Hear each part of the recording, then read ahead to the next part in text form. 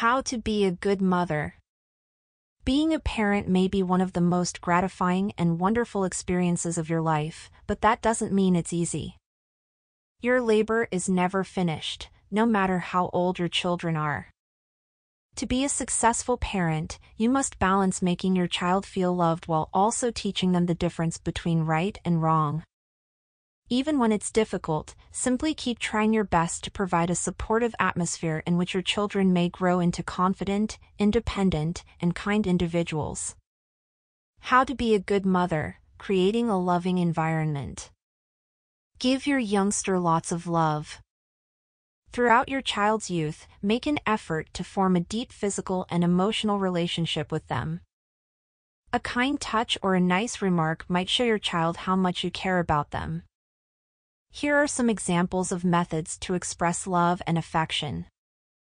To demonstrate encouragement and appreciation, give your child a cuddle, a kiss on the cheek, a large embrace, or even just a warm touch on their shoulder.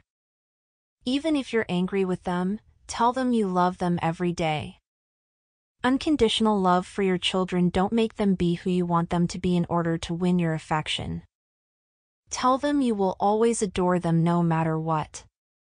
For example, you may wish for your child to be sporty. If they aren't interested in sports, it's vital to let them know that it's all right and to work with them to find an activity that is more suitable for their interests. Similarly, even if you're an outgoing person, don't make your child feel terrible if it takes them along to warm up to others. Place a premium on experiences rather stuff. Toys can occupy your child for a short time, but they will never make them feel loved and cared for in the same way that an attentive parent can. Make time instead to take your child to do exciting things. Even something as simple as enjoying an ice cream cone in the park may build a lovely memory that will outlast any item.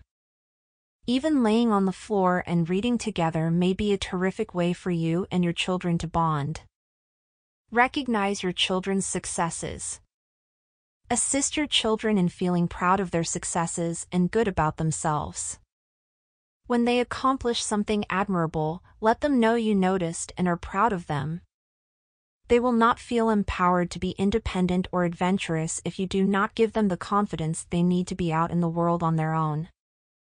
Be detailed in your compliments to let them know exactly what you enjoy.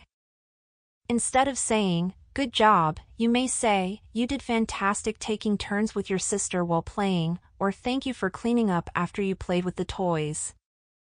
Make a point of praising your children's achievements and good conduct above their inherent skills. This will teach kids the importance of taking on a difficult endeavor. Try to make a habit of praising your children more frequently than you offer them negative criticism. Though it is necessary to correct your children when they do something wrong, it is equally necessary to assist them in developing a good sense of self. Furthermore, if you place too much emphasis on undesirable conduct, your children may act out more to seek your attention. Avoid making comparisons between your children, especially siblings. Each child is an individual, so embrace their peculiarities. If you repeatedly compare your child to other children, he or she may believe that they will never be good enough in your eyes. It may even prevent them from achieving success in the future. Instead of comparing your children to other children, teach them how to fulfill objectives on their own terms and encourage them to take the road that works best for them. When you compare one child to their siblings, your children may develop a rivalry. Try to foster a loving, rather than a competitive, connection amongst your children. Don't exhibit preference among your children. If they're bickering, remain fair and impartial. When your children are speaking, give them your undivided attention.